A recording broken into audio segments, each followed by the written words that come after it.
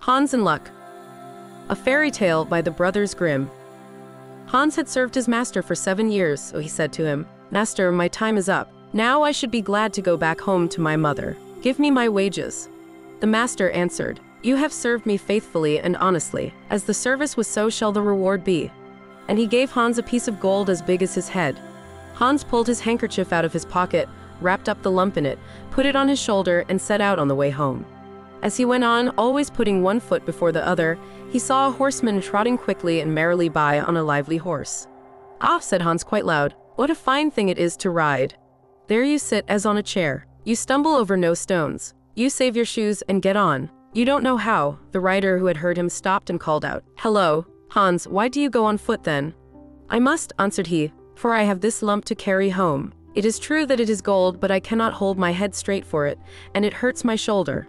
"I will tell you what," said the rider. "We will exchange. I will give you my horse, and you can give me your lump." "With all my heart," said Hans, "but I can tell you, you will have to crawl along with it."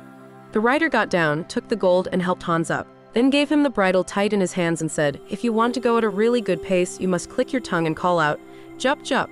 Hans was heartily delighted as he sat upon the horse and rode away so bold and free. After a little while he thought that it ought to go faster, and he began to click with his tongue and call out, "Jup, jup." The horse put himself into a sharp trot, and before Hans knew where he was thrown off and lying in a ditch which separated the field from the highway. The horse would have gone off too if it had not been stopped by a countryman who was coming along the road and driving a cow before him. Hans got his limbs together and stood up on his legs again, but he was vexed and said to the countryman, "It is a poor joke, this riding, especially when one gets hold of a mare like this, that kicks and throws one off, so that one has a chance of breaking one's neck. Never again will I mount it. Now I like your cow, for one can walk quietly behind her, and have over and above one's milk, butter, and cheese every day without fail. What would I not give to have such a cow?" "Well," said the countryman, "if it would give you so much pleasure, I do not mind giving the cow for the horse." Hans agreed with the greatest delight. The countryman jumped upon the horse and rode quickly away. Hans drove his cow quietly before him and thought over his lucky bargain. "If only I have a morsel of bread, and that can hardly fail me. I can eat butter and cheese with it as often as I like. If I am thirsty, I can milk my cow and drink the milk. Good heart, what more can I want?" When he came to an inn, he made a halt, and in his great content ate up what he had with him, his dinner and supper, and all he had, and with his last few farthings had half a glass of beer. Then he drove his cow onwards along the road to his mother's village. As it drew nearer midday, the heat was more oppressive, and Hans found himself upon a moor which it took about an hour to cross. He felt it very hot, and his tongue clave to the roof of his mouth with thirst. "I can find a cure for this," thought Hans. "I will milk the cow now and refresh myself with the milk." He tied her to a withered tree, and as he had no pail, he put his leather cap underneath. But try as he would, not a drop of milk came. And as he set himself to work in a clumsy way, the impatient beast at last gave him such a blow on his head with its hind foot that he fell on the ground, and for a long time could not think where he was. By good fortune, a butcher just then came along the road with a wheelbarrow in which lay a young pig. "What sort of a trick is this?" cried he, and helped the good Hans up. Hans told him what had happened. The butcher gave him his flask and said, "Take a drink and refresh yourself. The cow will certainly give no milk. It is an old beast. At the best it is only fit for the plow or for the butcher." "Well," said Hans as he stroked his hair down on his head, "who would have thought it? Certainly it is a fine thing when one can kill a beast like that at home, what meat one has. But I do not care much for beef, it is not juicy enough for me. A young pig like that now is the thing to have. It tastes quite different, and then there are the sausages." "Hark ye, Hans," said the butcher. "Out of love for you I will exchange, and will let you have the pig for the cow." "Heaven repay you for your kindness," said Hans as he gave up the cow, whilst the pig was unbound from the barrow, and the cord by which it was tied was put in his hand. Hans went on, and thought to himself how everything was going just as he wished. If he did meet with any vexation, it was immediately set right. Presently there joined him a lad who was carrying a fine white goose under his arm. They said good morning to each other, and Hans began to tell of his good luck, and how he had always made such good bargains. The boy told him that he was taking the goose to a christening feast. "Just lift her," added he, and laid hold of her by the wings. "How heavy she is! She has been fattened up for the last 8 weeks. Whoever has a bit of her when she is roasted will have to wipe the fat from both sides of his mouth." "Yes," said Hans as he weighed her in one hand, "she is a good weight, but my pig is no bad one." Meanwhile, the lad looked suspiciously from one side to the other and shook his head. "Look here," he said at length, "it may not be all right with your pig. In the village through which I passed, the mayor himself had just had one stolen out of its sty. I fear that you have got hold of it there. They have sent out some people, and it would be a bad business if they caught you with the pig. At the very least, you would be shut up in the dark hole." The good Hans was terrified. "Goodness," he said, "help me out of this fix. You know more about this place than I do. Take my pig and leave me your goose."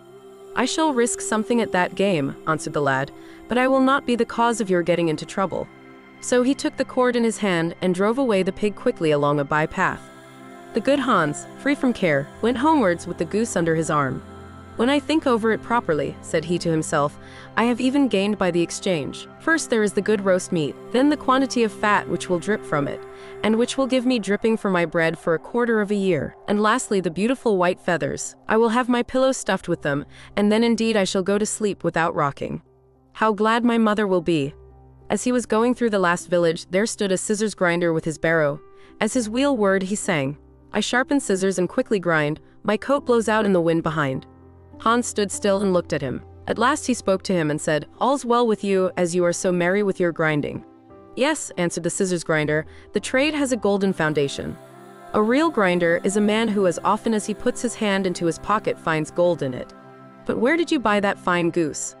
"I did not buy it, but exchanged my pig for it." "And the pig?" "That I got for a cow." "And the cow?" "I took that instead of a horse." "And the horse?" "For that I gave a lump of gold as big as my head." "And the gold?" "Well, that was my wages for 7 years' service." "You have known how to look after yourself each time," said the grinder. "If you can only get on so far as to hear the money jingle in your pocket whenever you stand up, you will have made your fortune." "How shall I manage that?" said Hans. "You must be a grinder, as I am. Nothing particular is wanted for it but a grindstone, the rest finds itself. I have one here. It is certainly a little worn, but you need not give me anything for it but your goose. Will you do it?" "How can you ask?" answered Hans.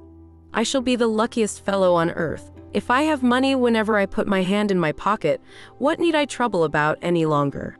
And he handed him the goose and received the grindstone in exchange. "Now," said the grinder, as he took up an ordinary heavy stone that lay by him, "here is a strong stone for you into the bargain. You can hammer well upon it and straighten your old nails.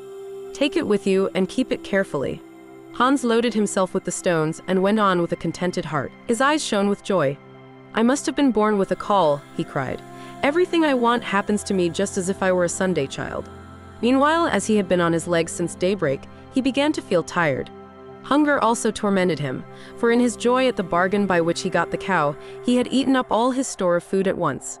At last he could only go on with great trouble, and was forced to stop every minute. The stones, too, weighed him down dreadfully. Then he could not help thinking how nice it would be if he had not to carry them just then. He crept like a snail to a well in a field, and there he thought that he would rest and refresh himself with a cool draught of water, but in order that he might not injure the stones in sitting down, he laid them carefully by his side on the edge of the well. Then he sat down on it, and was to stoop and drink when he made a slip, pushed against the stones, and both of them fell into the water. When Hans saw them with his own eyes sinking to the bottom, he jumped for joy, and then knelt down, and with tears in his eyes thanked God for having shown him this favor also, and delivered him in so good a way, and without his having any need to reproach himself, from those heavy stones which had been the only things that troubled him. "There is no man under the sun so fortunate as I," he cried out. With a light heart, and free from every burden, he now ran on until he was with his mother at home. And our story ends here.